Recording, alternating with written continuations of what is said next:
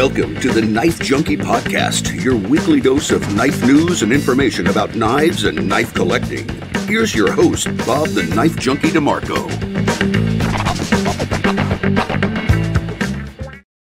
Welcome to the Knife Junkie podcast. This is episode number 233. Coming up, 4 budget folders in the offing from Damn Designs, a couple of oldies but goodies in the state of the collection, and we take a look at folding knife lock types. Remember, if you want to get show notes and other information on this episode, you can go to TheKnifeJunkie.com/233. Okay, my first opportunity to show off a knife here. And of course, it's always more than one knife. That's right, it's the pocket check. Now today, one in the pocket, one on the belt. First, in the pocket is the Goliath and intimidating and extremely useful and utilitarian and gorgeous off-grid knives, Enforcer XL. I've been talking a lot about off-grid recently. I got a mother load of off-grid knives in here. I got 4 recently, and I'm just digging them. And this one right here is, I'm about to say it's my favorite, but it's hard to say. This blade shape just sings to me. Now, I have admitted in recent days that I at least understand why people call it a reverse tanto. Not that I condone such naming of this blade shape, but this is a curved Wharncliffe, or well, we'll just call it that.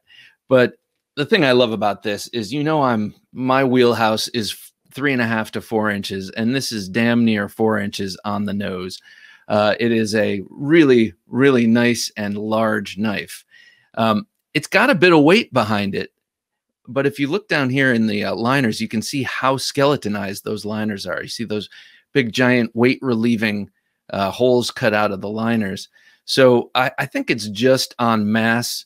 And look, even on the liner lock side, you can see they pulled out quite a bit of steel there. So it's basically on the mass of the blade and just the size of the thing. These are heavily sculpted G10 handles with upward protruding diamonds, or not diamonds, pyramids. So instead of having the texture milled down into the surface of the G10, there's a lot of G10 removed to create this field of pyramids. So very nice gription on this knife. The one thing I haven't done with this yet is sand down this side, which I really have to do, because this is a pocket destroyer, as most aggressively textured G10 is. So I'm going to sand out a little bit right around here. That's what I do with every new Emerson and every new Cold Steel knife I get. I just sand it down on the clip side so that when I put the clip in and pull it out, it's not just, snagging and destroying my already compromised pocket hems, So, but this is what I'm carrying today. It's got a very nice and quite, protruding, what do you call that? Glass breaker, which is removable, I'm told. I haven't done it yet. And I'm thinking of doing that, even though that will take away part of the utility of this knife, because I really, really like the shape of this pommel. It looks perfect for capping with the thumb in a reverse grip. So I have to sort of weigh what makes more sense. Am I more likely to use the glass breaker, or am I more likely to use this in a reverse grip? Hopefully neither situation where those are necessary pops up in my life, because that means the day has gone wrong. But in case it does, I have the off-grid knives Enforcer XL in my pocket. We also, if you like this knife, you can get it with an affiliate link. You can just go to TheKnifeJunkie.com/offgrid, and it will take you to the site, and you can buy it that way. And a small portion of your purchase comes back to us. So that's a nice little deal that Carrie over at Off Grid offered us, and of course I snapped it up. Next, riding on my belt in the 12 o'clock position, which is rare for me. There's only one other knife that I carry in the 12 o'clock position, and that is my Steingraber Performance Knives Shark. But this one I carry horizontally and at 12 o'clock. And it is, of course, my somewhat recently purchased, it was my spring 2021 purchase, the Bastinelli Anomaly. This is part of a 4-knife group of collaborations between Bastian Cove and Doug Markida, the famous Kali man who appears on Forged in Fire. He is pretty outstanding. I mean, his skills, I've been following him for a long time, and except for one little, martial arts controversy where he made a controversial statement about footwork, I've been on board with Doug Markida for a long time, and I'm really impressed by his not only his philosophy, but his raw skill is amazing. So he got together with Bastian Cove, and which he has a number of times on a number of other knives, but this 4-knife series features the same handle. Mine is custom, so I got this nice burgundy wrap on there, but 4 different blade shapes. And this was the most compelling to me. It's that Pikal style, tip down, edge in, sort of Elvia, sort of fruit knife style, so that when you have it in hand, you can use it in this sort of gross motor motion, and it's like a cat's claw. A lot of people refer to the karambit as sort of an animal claw thing, but as was mentioned on the podcast here, no animal has outward pointing claws, and no animal sort of does this motion with their claws. That was Ed Calderon's note. It's always pulling in and drawing in, down and in. So this really optimizes the gross motor motion you're only going to have during an altercation where you actually need to draw a knife and use it. Chances are all of your fancy techniques will go out the door, and you'll turn into a caveman. So this really does take care of those caveman instincts. And for me, it's a thing of beauty, and I just like to have it on my person so I can admire it from time to time. So today's knives in the pocket are the Off-Grid Knives XL Enforcer, a beautiful bellied Wharncliffe blade, and on the belt today in the 12 o'clock position horizontally is the Bastinelli Anomaly. So coming up tomorrow night, right here on Thursday Night Knives, is the Gentleman Junkie giveaway. Gentleman Junkie is the highest tier of support on our Patreon page, and we feature a knife giveaway to those folks who generously help support the show.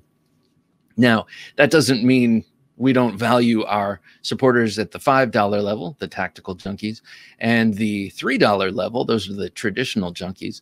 But, it's the main perk of being at the highest tier. So tomorrow night is our monthly knife giveaway. That's always the third Thursday of the month. And I want to show you the knife that we're giving away. This was very generously bequeathed to the channel by our good friend Dave over at This Old Blade Knife Reviews. Check out Dave's reviews. He's got awesome taste in knives that are very, they sort of resonate with me. He's got sort of a tactical sort of edge to him. Did you see what I did there with edge? And he has a long, long history of Filipino martial arts and Kali. He's trained with some of the best for years and years, which makes him some of the best. So here we go.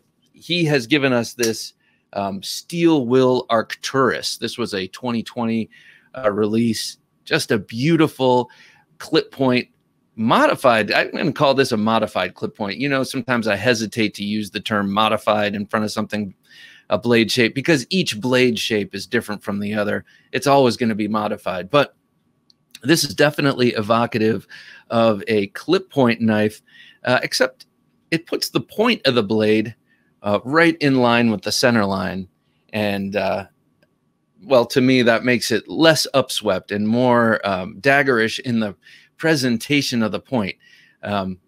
Yet you have a clip up here and a tiny, tiny swedge, and this awesome place to put your thumb if you're really going to town on this thing.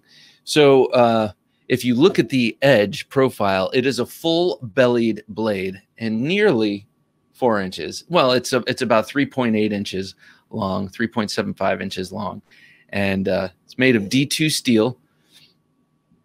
excuse me, and G10 handles. One thing I like a lot about this is that the lock side has a pretty much full steel frame nestled within the a pocket milled into this G10, and the other side is almost linerless. There's just a little bit around the pivot there to give it strength at the pivot point.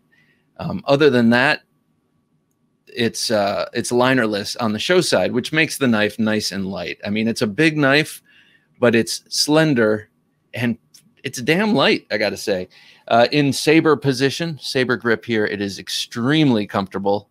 And then also Filipino grip, if you're kind of reaching up with your thumb to do this sort of push cut work, it is also very comfortable. And not for nothing, in reverse grip, it's no slouch. And then look at that beautiful clip. I really like this clip.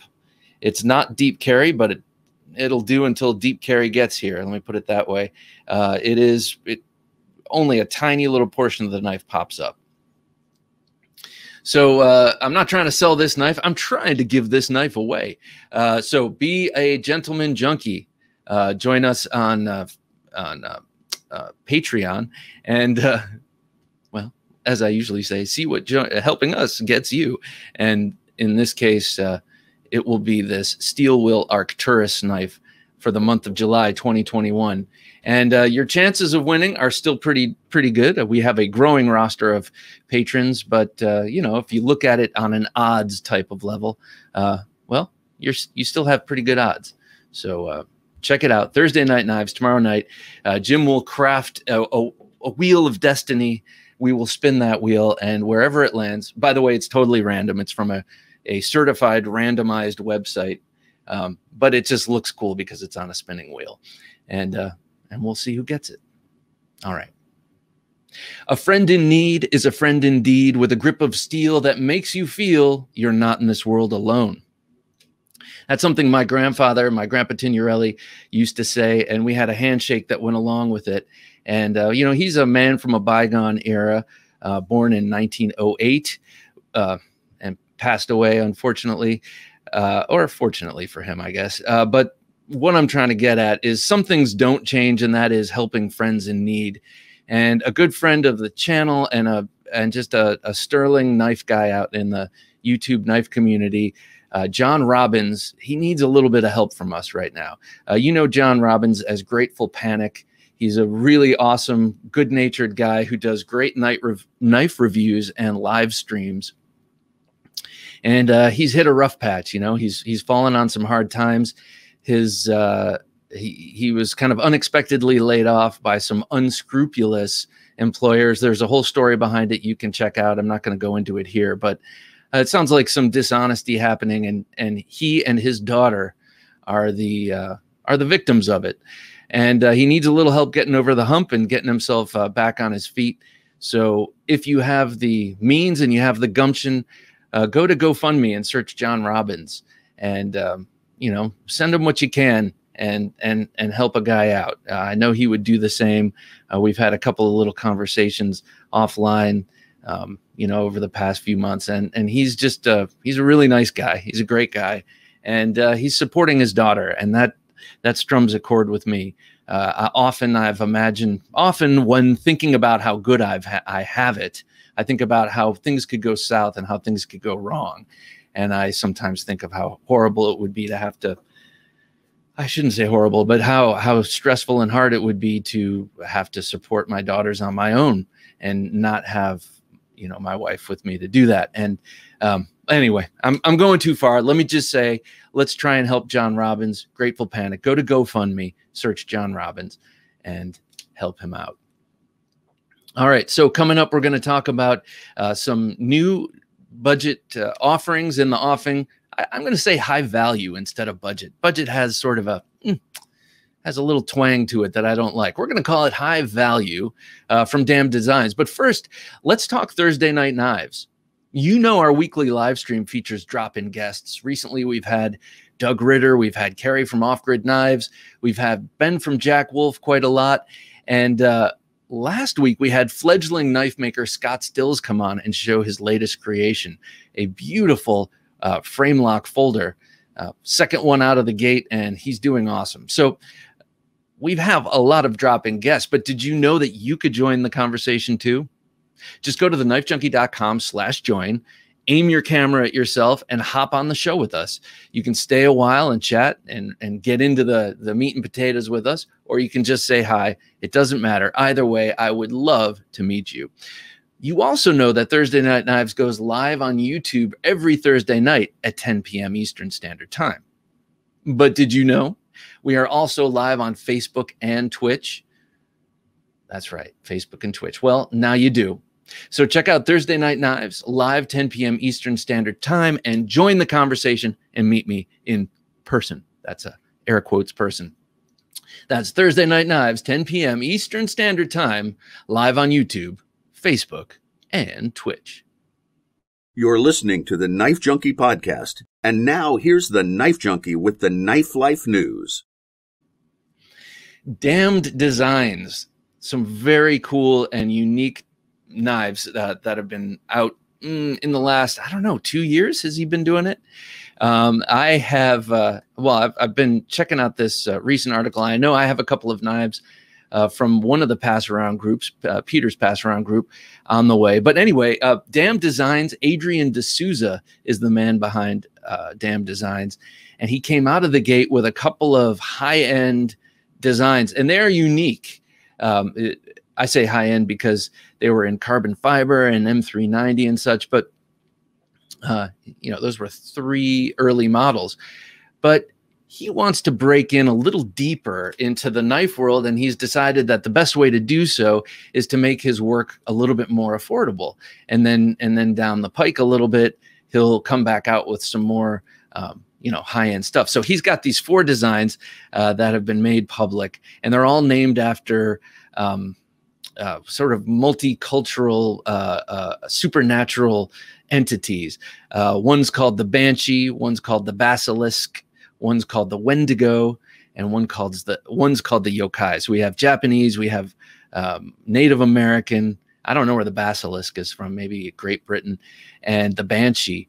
And they're really, really cool designs. Now, what I like about them most is that they are in, even though they're budget, they're coming out in a high value format, a more affordable format. And by affordable, he means sub $50, which is pretty amazing.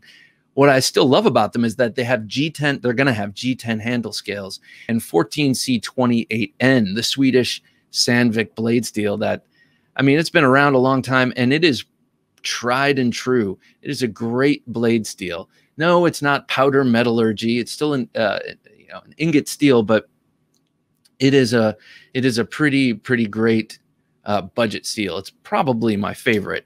I also like D2, but it is probably one of my favorites. So this blade line, this knife line, the other thing I really like about it is that they're all somewhat biggish. 3.6 inches for the Banshee. My favorite of the bunch, the Basilisk, which looks a lot like the Cerberus, an earlier design of his, 3.8 inches. It is a big boy. And not for nothing, it is a menacing design at that. The Wendigo, named after the Native American deer spirit sort of haunting thing, 3.6 inches. An interesting looking tanto with something that looks a bit to me like a diamond-shaped cross-section at the tip with that swedge. And then looking a lot like the Banshee, but in a more American tanto format, is the Yokai. And if you follow Knife News, Ben over there describes it as the tantoiest of the tantos on display here, which I love. Also at 3.85 inches, which is, man, I just love that. I love that he's doing that D'Souza is making these in this large format. That's my absolute favorite. At the end of the article, he mentions in the future, after people have had a chance to digest these more high value knives, he's going to come back out with the higher end knives, with higher end blade steels and handle materials, and also some XL versions, which totally gets me excited, because we're talking about 3.8-inch blades already. So if you're talking XL, we're talking over 4 inches at least. So who knows, man? Maybe he'll be coming out to compete with Cold Steel in their Cold Steel in their XL knives, and the only other people doing that right now is Kershaw, I think, with their Strata XL. So very much looking forward to getting these inexpensive damned designs, looking forward to getting them in hand, especially, like I said, the Yokai and the Basilisk. So cool.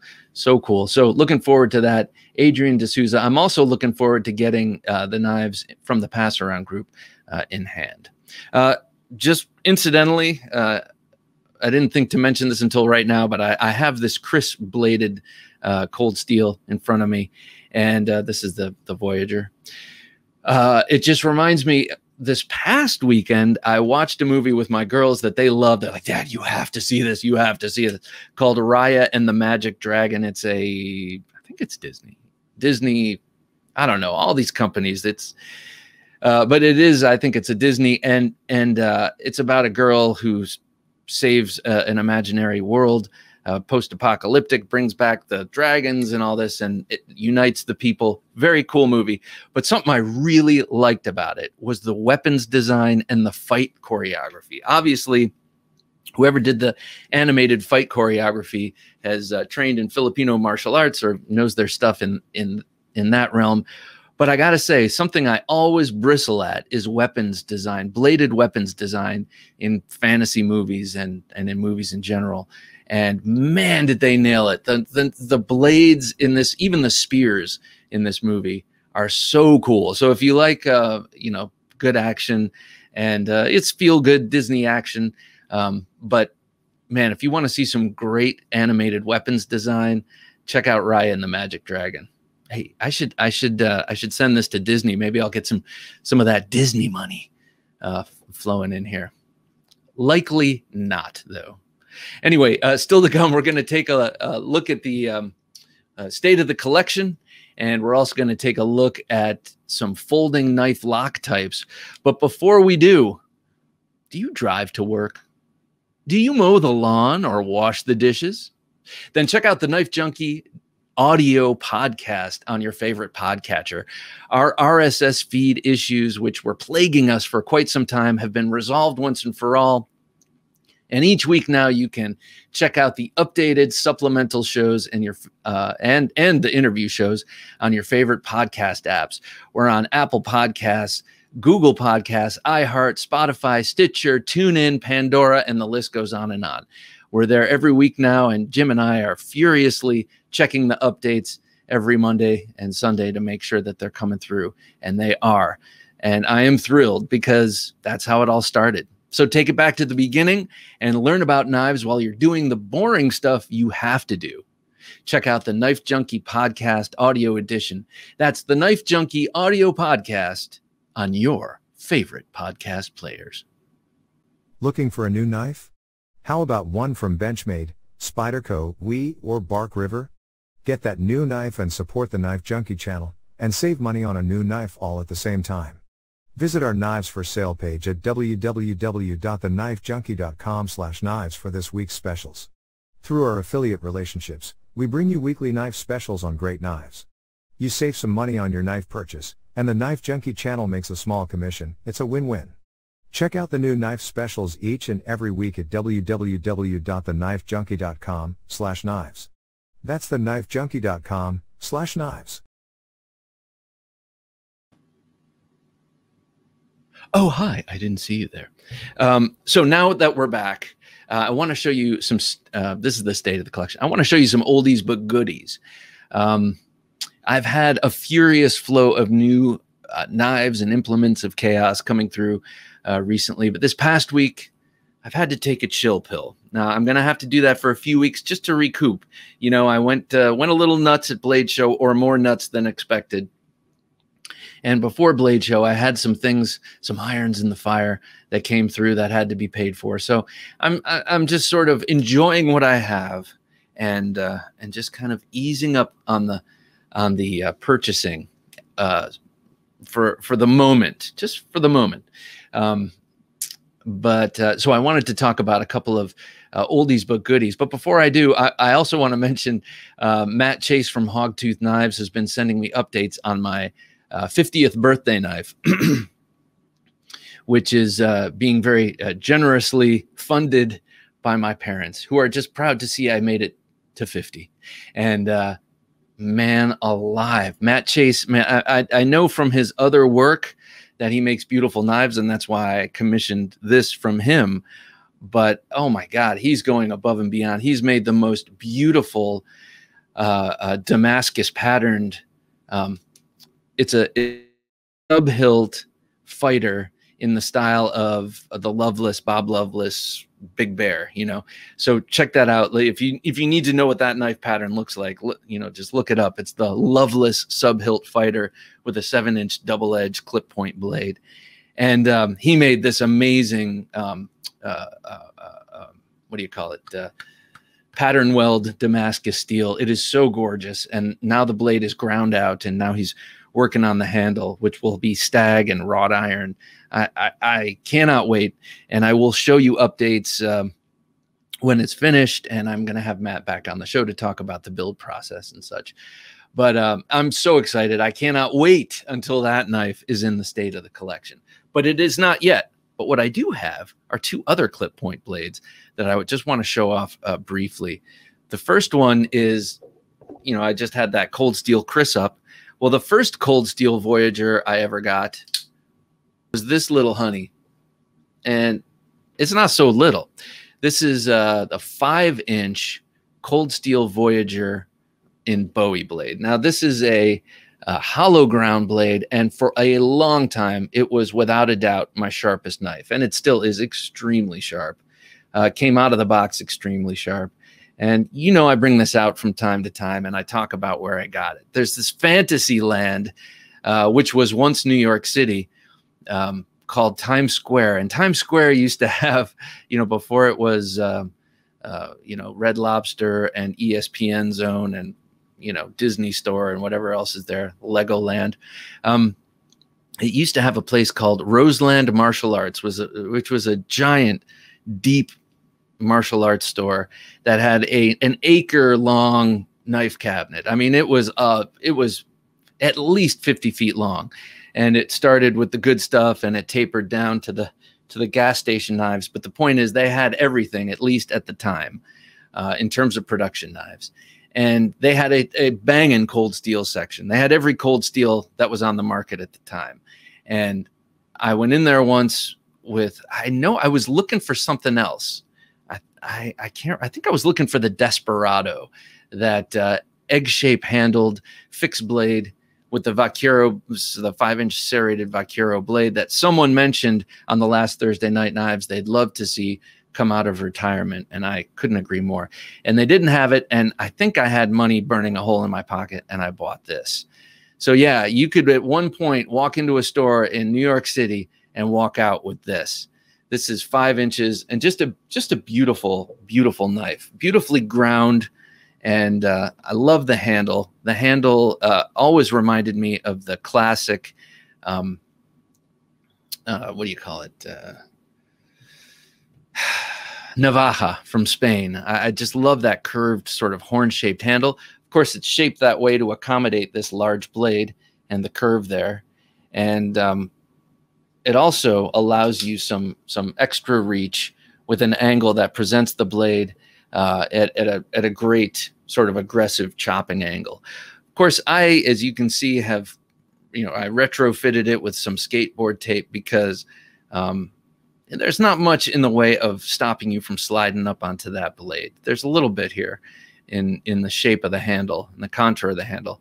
But one thing I want to mention about this, you know, the Triad Lock, Andrew Demko's folding lock back masterpiece, really has stolen the news over the past 11, 12 years with Cold Steel. But before there was the Triad Lock, there was just the regular Cold Steel backlock, which was nothing to sneeze at. I mean, this is no slouch. This mid mid-spine lock back was really, really strong. And so they took a great and very strong lock back, and then through Andrew Demko's lock design, which we're going to unpack a little bit coming up here, they took it the extra mile. But even before the Triad Lock, Cold Steel was making some incredibly stout folding knives. And this Voyager 5-inch, I just wanted to bust out and give props, because we're going to be talking about locking knives later. And this would be an also ran, I got to say. Just a beautiful knife. The other one I just want to briefly mention, and the reason this popped into my mind is that I had a viewer send me some pictures of family heirlooms. This is the Buck 119, and the viewer sent in pictures of his 119 that came to him through his father. His father carried one in Vietnam, and I think it ended up breaking, and he replaced it with a Randall. But in any case, what a great knife this is. This was a gift to me for a birthday. I think it was my 46th birthday. One of my wife's cousin's husband bought this for me, and it was totally unexpected. And I was so excited, because this is one of those knives that I used to look at in the knife cabinets of the hardware store, or of Remington Knives, when that was a thing in the Randall Park Mall in the outskirts of Cleveland, Ohio. This was one of those knives, that aggressive clip point blade and that really high grind. I mean, you can just intuitively tell with that hollow grind and that high cutting edge that this is just a wickedly sharp knife. And it is. Look at that profile too. Just a classic. They have recently come out with S35 VN versions with OD green micarta handles, which I would love to get my hands on. It's just not on my short list right now, but it's on my long list, we'll say. One thing about this knife that has always been a little curious to me is how chunky wide this handle is. I mean, it is a really, really thick handle, and the thickness comes all the way up to the guard. That's almost an inch thick.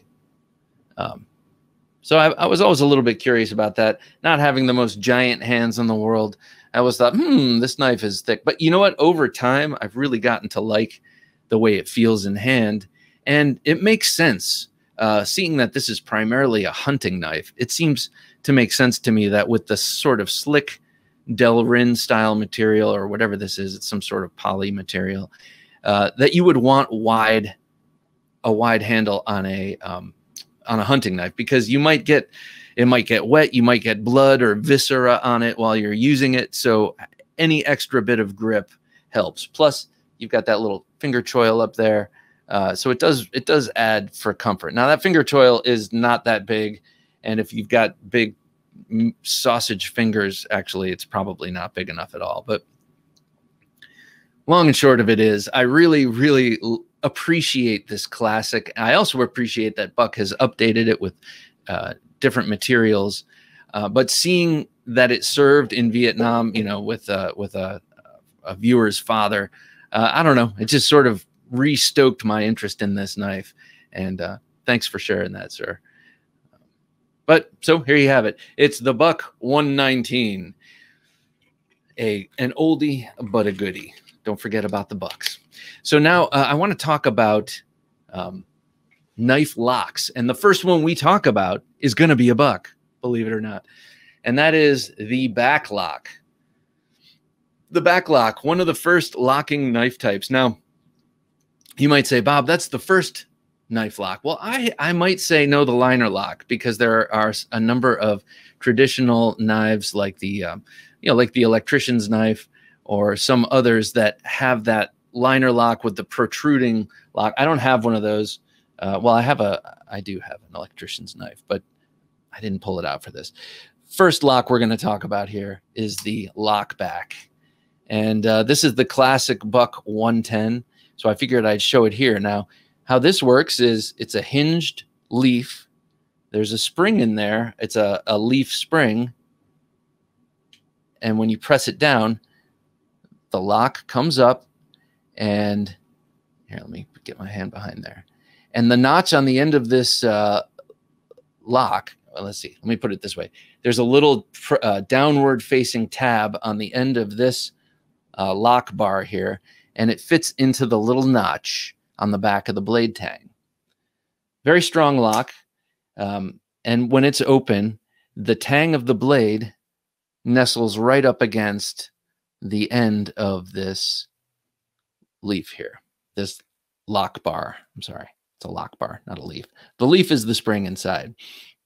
Now I'm going to show you a variation of this, which I mentioned earlier, the Triad Lock. Now, how the Triad Lock makes this back lock so much stronger is by adding a stop pin between the tang of the blade and the lock bar here. So it works basically the same, basically, I should say, except you don't have the tang of the blade coming up right against the lock bar.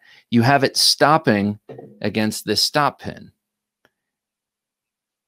But when you push the lock bar in, you'll see that you still have a notch on the tang of the blade, and you still have a tab on the end of the lock bar, and they still fit in together. However, it's a much deeper engagement there, and it's also set up to, over time, settle into the lock deeper and deeper with wear. So it's kind of always getting stronger and always maintaining an ever more engaged lock up there. But what that blade stop does is it absorbs all the shock that might be coming in through the blade, especially in this direction, and absorbs it into the lock, into the stop pin and into the frame of the knife, not into the lock itself. And that's where most failures of backlocks will occur. And I've had that happen with Spyderco backlocks, my Endura. So definitely an innovation on an old design.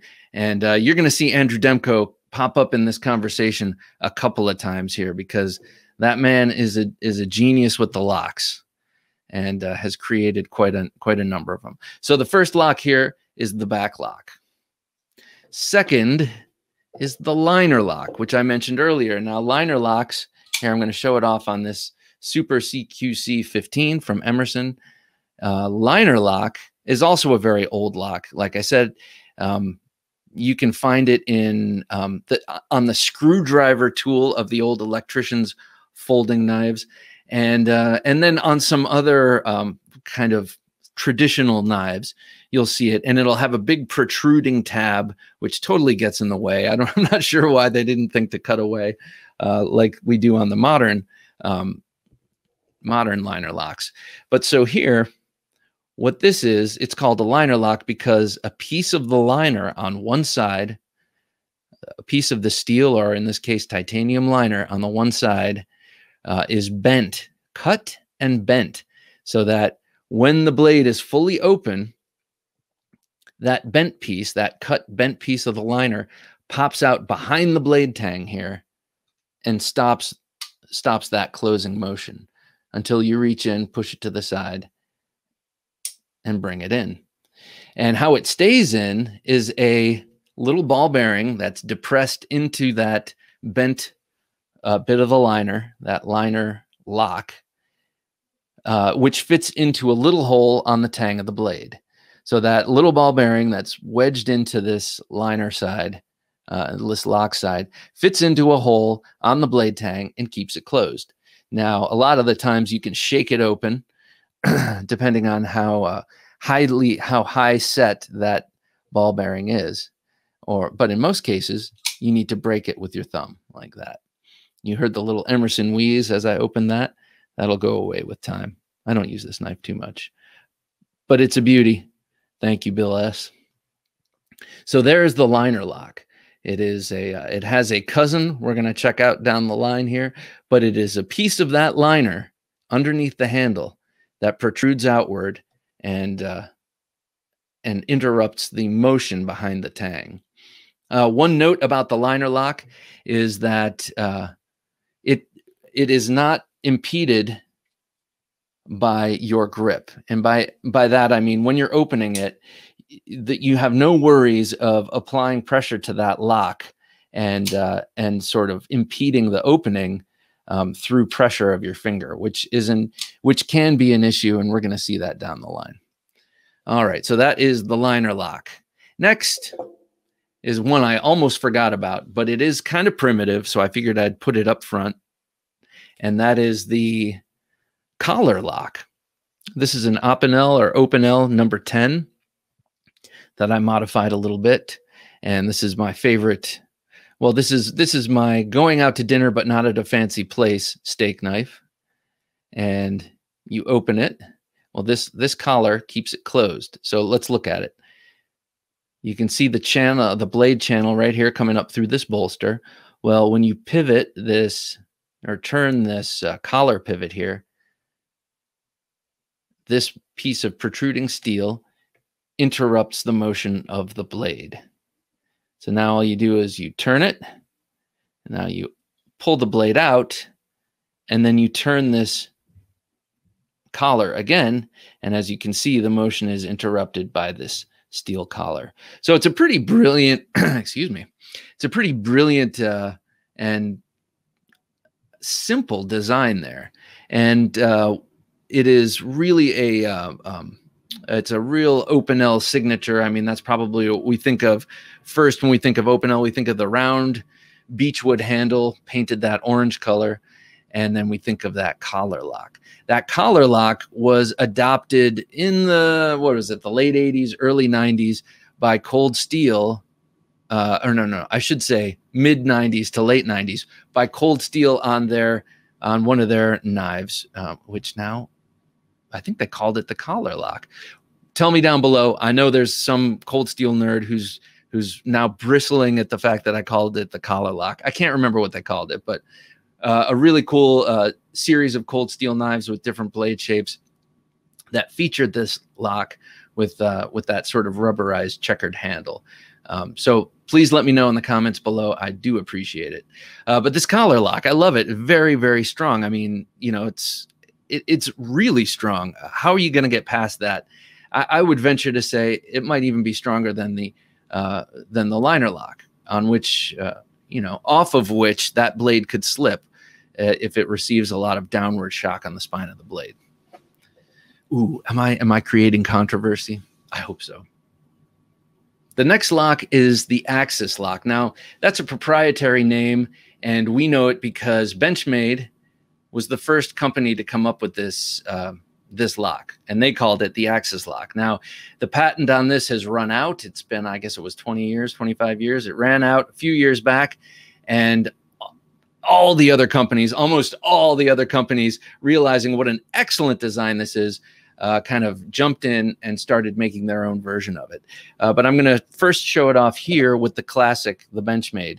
This is my bug out with Alan Putnam, micarta scales, and the Snaggletooth MF on there. But the star of the show right now is this Axis lock, and you can see very plainly how it works. It's on, so it's a bar that goes from one side to the other, from one side of the handle to the other side, and it's attached to a spring. You can't see the spring unless you take it apart, which is not fun. But the spring is called an omega spring, and it is literally shaped like an omega. It's a sort of almost full circle. It attaches to the frame, and then it attaches to the bar. And when you pull it, it compresses the spring this way. So that spring tension is always pushed forward against the tang of the blade here. See that? And when you pull it back, it releases. Sorry about that. When you pull it back, it releases the blade, and it can now turn. Also, that forward pressure from the omega spring in the bar seats the blade in a notch, seats the blade notch in the bar there, and keeps it closed as well. So this makes for a very fidget-friendly knife. You can open it in a variety of ways. It flicks open easily, and then when you pull it back, it just drops shut. You can open it by pulling the lock back and flipping it out. I mean, this is probably the original fidget knife. It is very, very fidget friendly. So like I mentioned, the patent ran out on that knife, on the Axis lock, and then other companies jumped on with their versions of it. This is the SOG XR Lock.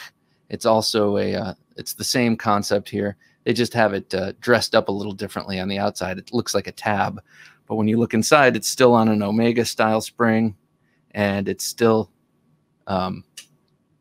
has that bar that that seats into the back of the tang. Also, my favorite version of this lock, the Hogue Able Lock. Able stands for ambidextrous bar lock enhanced. So basically, they're saying in 4 words, we did the Axis lock, but we did it better. And actually, I kind of think, I mean, they did a great job. Let me just put it that way. I'm not going to take any sides here. But this is the Hogue Axis bar lock enhanced. You can see it well illustrated here. There's the little notch, or it's not a notch, that's actually dirt. But yeah, it's that spring pressure and the angle of the tang and the bar that hold it all together. Very strong lock. I'm going to place that down there. So next is a take on the liner lock. And this was created by Chris Reeve of Chris Reeve Knives. And yes, I'm talking about the Reeve Integral Lock, or the frame lock. So you can see this is exactly what a liner lock would look like on the inside. If you popped off the scales and looked inside, it would look much like this, though the liner is much thinner than the frame here. And what this is a bent part of the frame. You got to mill out some pockets, either on the outside or the inside of the lock side frame, and then bend it in. And then the end of that frame lock, the end of that lock bar, seats right behind the flattened portion of the blade tang there and interrupts the motion. Now, you can run into a lot of issues with geometry right here. I know Strider Knives is notorious for having wonky geometry and new geometry and the old geometry and this and that. But you really have to pay attention to this interface here between the lock bar and the blade tang. Most, if not all, frame lock folders like this are made of titanium, and you run into the issue of titanium being softer than the blade steel, the hardened blade steel it comes up against, and that creates blade stick, which was originally a feature, not a bug. But in past years, people have become not so thrilled with lock stick, right? Really, in essence, lock stick ensures that lock is going to stay locked even more. But there are ways to do it without lock stick, and that's what people prefer. So now you'll see hardened steel insert on the end of these titanium lock bars so that the connection is steel on steel. So this is probably, I don't know, the most popular and most loved, maybe in competition with the Axis style lock, probably the most loved lock these days. And something great about this style is that when you squeeze it, when you hold the handle, you're just reinforcing that lockup with your own grip. So that is the Reeve Integral Lock, or frame lock. And here with this Vero Engineering Synapse is a sort of other version of that called the Bolster Lock. And you get kind of the, I don't know, the best of both worlds. You have a liner that comes forward and looks like a frame lock, kind of acts like a frame lock, also acts like a liner lock, called a Bolster Lock. So I guess I would put this between the liner lock and the frame lock. It's called a Bolster Lock because your lock bar is mostly hidden and only presents itself in the bolster here. So you do not have any of the issues of with a frame lock. Sometimes, especially if it's a flipper, when you're opening it, the pressure of just holding onto the knife that comes from your fingers there can make it harder to open. Not with this knife in particular, but other knives. So this kind of solves that issue as well. The bolster lock is a close cousin to both the liner lock and the frame lock, but I'm not calling it its own lock. All right, next is the button lock. Now, the button lock I only have in automatic versions, but that works just fine. In this case, the button is not only the knife actuator, but it's the lock. And it's sometimes called a plunge lock. Oh, man, this was a bad example to show. Sorry. But really, because I have some other button locks where you can actually look down in there and see what's happening. But the button on the side of the handle is kept under spring tension, pointing outward away from the handle. And the pin under the button has two different widths. One that will lock into a notch carved in the tang of the blade, and then a thinner one. So when you push in the button, you're going from the fat dimension to the thinner dimension, which frees the blade from the pin. There's that notch on the back of the tang, and then allows you to shut it. Now, on an automatic like this, it's all spring-loaded, coil spring-loaded, so it works the same in reverse and opens the knife.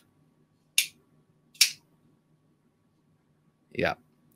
I wanted to show this one because it's such a damn cool knife. This is the Strider SNG ProTech version, but I didn't think beforehand in that the locking mechanism is totally covered by this semi-integral handle. So sorry about that, but just this is a good time to use your imagination or to pull your own button locks out and take a look inside.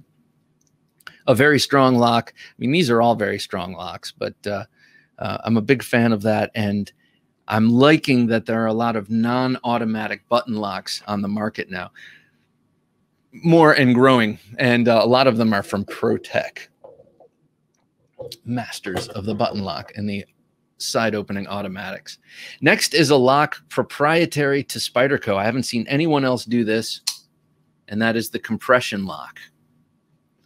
The compression lock is much like it's much like a liner lock. It's also a bit like a back lock in that, well, here, let me show you how you actuate it. So here, if you've been living in a dark cave and have never seen one of these, you press this tab on the back of the handle to close it.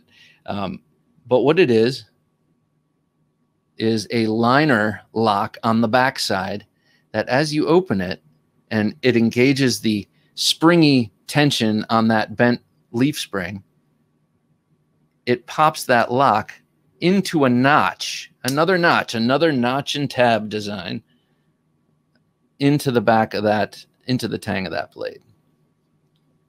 Another ultra fidgety knife, and also a very, very, very strong knife. You would have to crush that steel tab, somehow crush it. You would have to have so much pressure on the back of that spine. You would have to crush that tab to make this thing fail. The only other way you could make it fail is if you somehow actuate it while using it. I just don't imagine a use that would make that happen. I mean, because you have to be pretty conscious in unlocking this knife. This is also, like I said, a very, very fidgety knife. Maybe when I mentioned the Axis lock as the original fidget knife, I'm sure the compression lock came to mind, but I think the compression lock came second in terms of when it was created. So the compression lock is an awesome, awesome lock, not only for strength, but for fun. I'm going to put that down here. A couple more here. The last two that I'm really going to talk about, then I have two others that are kind of also rands. But the last two are Andrew Demko creations, innovations, if you will. And this is seen, this is the Scorpion lock, which is seen on the AD-15. And in this case, the Cold Steel production version of the AD-15. This works by putting this locking yoke, they call it, on the back of the knife. And the main star of the show here is this pin, this stop pin. Look at how beefy that stop pin is on the top of the blade. Actually, that's not the stop pin. That is the locking pin. That's the stop pin right there. But when you lift up this lock, it comes out of this notch on the back of the blade. And you see how deep that notch is? Well, if you don't, it is quite deep if you're listening. But as the blade rotates, it's keeping constant contact with this locking pin on the tang. And as it rotates and reaches the notch, it falls deeply into that notch, leaving room. You can see where the stop pin is, and then where the concentric half circle milled into the yoke is, leaving room to, with time and with use, bury itself deeper and deeper into that notch. And that's kind of a theme with DeMarco's locks. With time and with use, they get more and more, they bury themselves deeper and deeper in the blade tangs and become kind of stronger and stronger and stronger with time, which is rare in the engineering world. Usually something gets weaker and weaker and weaker with use. Well, this kind of gets stronger and stronger, mechanically anyway. You know, materials can wear away and stuff like that. But I mean, really, we're talking about some pretty resilient and durable materials here. So this is a fidget friendly lock as well, because you just kind of open it, you can flip it out like that, and then you just wedge your finger between the frame and the lock and create space there. And then just with a flick of your wrist, flips back in. So fidgeting does have a role to play in these, because, you know, Greg Medford says a real man doesn't fidget with his knives. And, you know, I have big respect for Greg Medford, but I will also respectfully say humans tend to fidget. And if you're going to fidget, you know, instead of bouncing your knee up and down or you know, flipping your pencil, why not flip a knife? Instead of those silly fidget toys and all that, fidget with a knife, and because it'll be useful also. So, you know, fidget is a factor. It also sells knives. Let's be real. Okay, last of the official knife locks is the most recent innovation by DeMarco, and that is the Shark Lock. And this is, I think it's his favorite lock, and I think it's my favorite lock of his creation. And it works by pulling this tab back. It releases the blade drops. But yet again, we have a sort of self-correcting lock here. Now, as you pull this back, this tab here is spring-loaded. There's a spring inside that is constantly compressed. And when you fight that compression, it releases the tang of the blade here from a downward protruding tab. So this thing is shaped like a bar that widens at the end. Imagine this shape that you can see on the outside, that lock shape, mirrored on the bottom. So it kind of tilts down, and that bottom surface that's mirroring this shape here presses against that blade tang. And the constant forward pressure of that compressed spring keeps it all in place. And again, when holding it and pressing your thumb against the back of this lock, which is one of the most comfortable ways to hold this, you are reinforcing that lock with your own strength, something that you see also in the Scorpion lock. So just a great innovation and super fidgety. And this one is evocative of the sound of a racking shotgun. So who doesn't love that? That's the Shark Lock. And man, are they just banging up the knife world with their production 80-20.5 with that. The other also rans I want to talk about real briefly. I'm not even sure how this magic works. I've looked at videos and such, but there is something locking this open. This is and out the front, this is the Ultratech by Microtech, and it is locked open.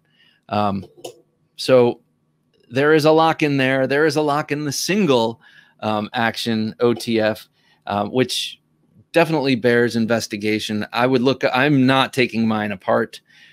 So I've looked at a few videos and I kind of get it. But if you want to know more, I think Nick Shabazz has a good one. I think, what do you call it? Birdshot IV has a video on that. There are a couple of good videos where people have the guts to take apart their OTFs and look at how they work. So I would look there, but I'm just kind of letting you know that that is also a locking knife. Also a locking knife is this. There, I'm going to do it here.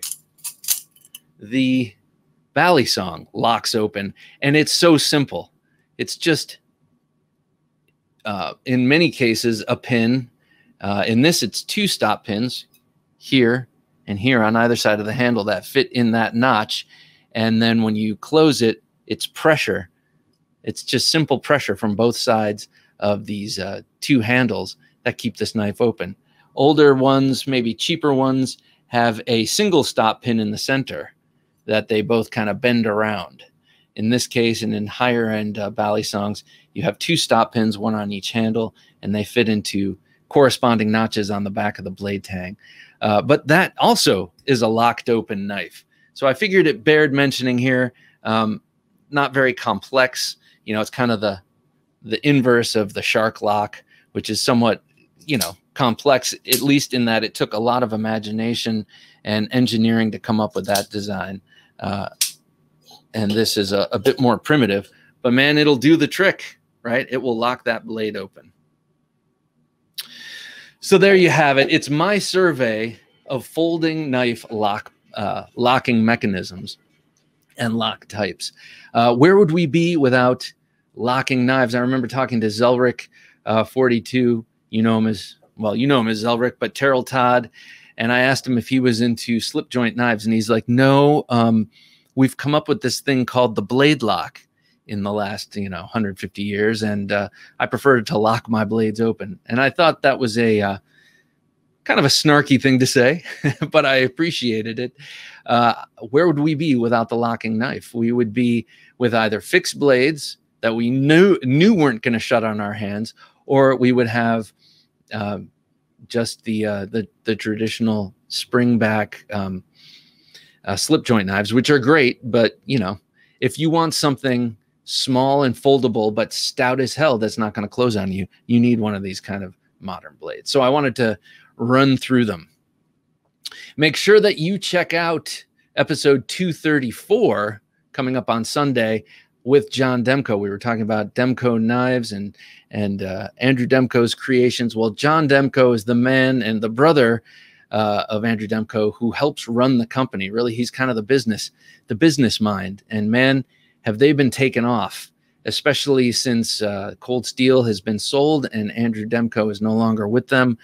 John Demko was the guy who was really kind of strategizing forward for how Demko knives would proceed once they were out on their own. And man, have they been knocking it out of the park with that 80-20.5. We have a great conversation, and he's an awesome guy to talk to.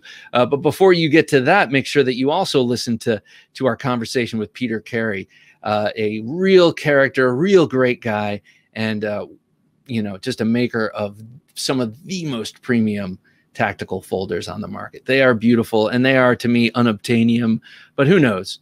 Maybe someday I'll happen upon a Peter Carey folding knife. Be sure that you like, comment, subscribe.